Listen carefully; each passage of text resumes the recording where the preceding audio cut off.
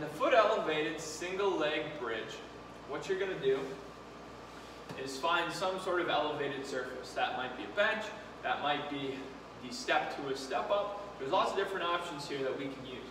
But the whole point of this is to give an option that's harder than the regular single leg glute bridge.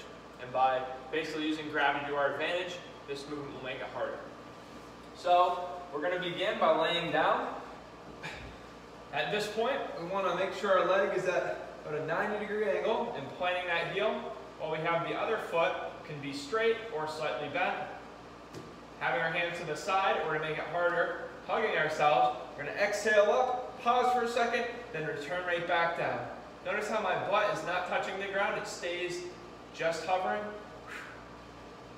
And this is going to mainly engage the hamstrings and the glutes. And that's how you do a single leg foot elevated glute bridge.